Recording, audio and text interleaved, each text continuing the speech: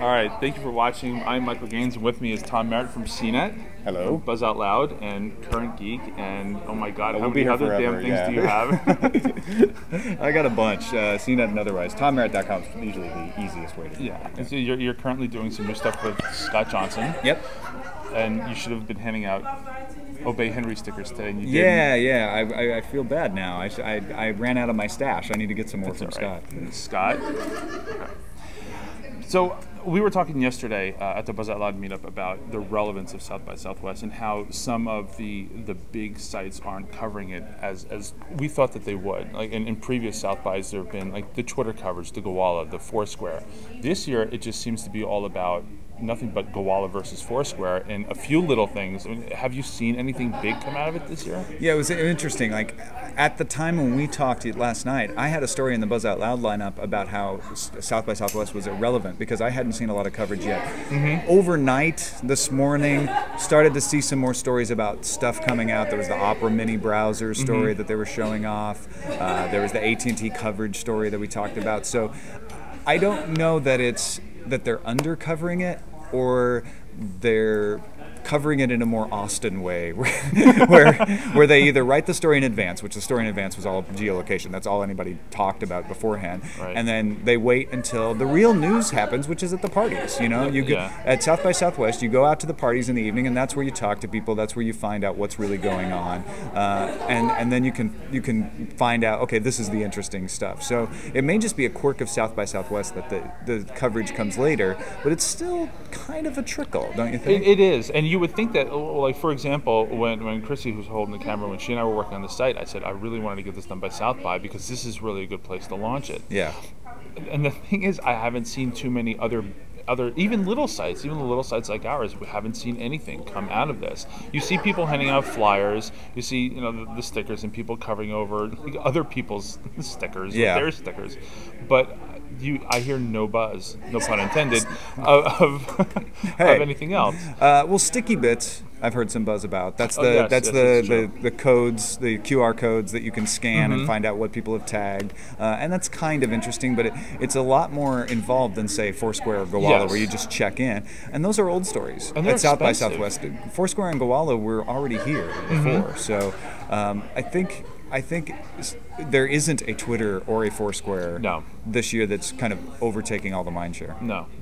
So which do you use, Foursquare or Gowalla? I use Foursquare because I started using Foursquare. I've used Gowalla. I actually checked in Gowalla here, but it's too much for me. It's too much commitment, and that's what makes it fun for people. Is they're like, yeah, I like to collect the things and trade stuff out and really get involved, and it's like playing a game. And I think that's cool. I don't think that's a negative, but for me, it's like that's one thing I just don't have time for. Foursquare is a little more efficient. You got the badges, which kind of keep it fun, but you don't have to really pay attention. You've got that OCD where you want to collect things and I'm a completionist. So am I. I'm going after the lore master title in Warcraft. Are you really? Yeah. I haven't done that. I've done the one where you have the World Explorer. Yeah, I finished that one. I got that. Which was an afternoon, but I'm not doing the lore. But I did do What a Long Strange Trip It's Been. Oh yeah, that's another good one. It took me a year because just a side note, last year I didn't get it because the random number generator debuff hit me. Oh no! I didn't get it. So you were talking on the show about the iPad. Or did you say you? I did. Yeah, I reserved one. I'm going to go pick it up at the store. So I haven't given them my credit card information yet. I could still back out, but yeah, I intend to get one. All right. What do you want to get out of that? Like, is it the big iPhone, or is it like a portable browser or something else? There's a situation where I'm at home and I use my iPhone that I used to use my laptop, right? Yes. But a lot of times when I'm doing that, it's not big enough. And some of the cases are ridiculous, like SimCity, where I'm like, I just need a bigger screen to play this. And other things are browsing, like trying to look at things on the web, where I'm like, constantly moving in and out, that I'd like to have a bigger screen. I'm not sure I'd use it for the productivity things. I'm interested to see whether I'll actually use it for video and watching movies and podcasts.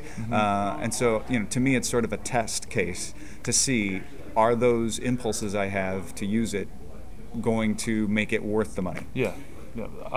I'm going to get it. For one thing, I want to get the books on it, the books and the magazines. When they said the Wired, announcing that they were going to support it sort of tipped me over the edge a little bit, because my biggest problem was that there was no camera. And I do a lot of video conferencing, and I would like to have a portable device where I could say, I want to be able to just start this video conference here, and without the camera, I thought, But I've been against the Kindle. I was never a big Kindle fan because I thought there could always be something better. I was waiting for something better to come out, and then here it is, something better that not only allows you to read books, but all these other things. Well, and you could still jump into the Kindle store by using the Kindle app on the iPad, or you can stay out of it. I mean, you have a lot more options than you do on a Kindle. I thought of that. I've been asking around if anybody's actually tried it on some of these. I do. I use the Kindle app on Windows, the iPhone, and I have a Kindle. And for me, it works great. The Whisper Sync is awesome. 90% of the time at keeping your place. There's a couple of bugs that I wish they would work out. Now, my wife has the older Kindle, and that one is not so good with the Whisper Sync. So, so the older Kindle users may not be in agreement with me on how good it is. But I've got a bunch of Kindle books, so having the iPad as my reader would work for me. Although I still hate all of that DRM that ties you down. Yeah. The big issue in the last few months has been security, especially with the whole Google Buzz stuff. And again, at South by, I'm not seeing a lot of security panels. Do you think that people are just complacent about their private information, or they don't care? I think some privacy concerns are overblown, and the South by crowd reflects a complacency in reaction to that, which I think is probably dangerous. Where they're like, you know what, I don't care if people know that I checked in at a bar. Big deal. Most people don't care that I checked into the bar, and I think they're right. I think a lot of the stuff that's out there on Facebook that's public, some photos, probably most of the time aren't a big deal. But because of that, people aren't probably paying as much attention as they should, because there are isolated cases that may be rare where they're going to regret not having paid attention to their privacy, or letting a photo out, or things that they don't realize are shared that they assumed weren't shared that could come back to bite them. What I've been seeing is that people that buy computers and don't completely understand how the computers themselves work, they just never really understand how all these security issues work, and then it just bites them in the ass later. Because there's a sort of a template to using a computer in your brain that translates when you're using services. That you're like, oh, well, that's like the settings in Word, or and if you don't know what all that stuff is, then Have you had any privacy issues like with Google Buzz or something, or do you know anybody that's actually been bitten by that? Not in any bad way. I don't. Not with Google Buzz. I definitely have. I've had a few people call my phone number. Because they were. Phone numbers are not that hard to get, even if they're unlisted. And I've definitely know some folks who've had stalkers and had to get restraining orders and things like that. But those are people who are in the public, and I think that's more expected. I don't know of any more anecdotes than you do, probably, of people who've either not gotten a job because of something that's found on Facebook. And those stories are usually well covered, and I think they're pretty rare. Okay. So what else do you have coming up? Anything you want to talk about? Well, you mean at South by? Either at South by or you and Scott? Because we're doing doing another 5 shows or something? Well, I don't know if this will post in time. We're doing Nom 3X live, which is a food and conversation podcast. I heard about that, and so you could look for that. Molly and I will be on that, and Jason, the whole crew. And then I'm doing Twit and East Meets West this afternoon. Another Buzz Out Loud tomorrow. So a bunch of podcasts coming out of South by Southwest that folks can look at. And then next Friday, the 19th, Scott Johnson and I are launching Current Geek Weekly on the Twit Network.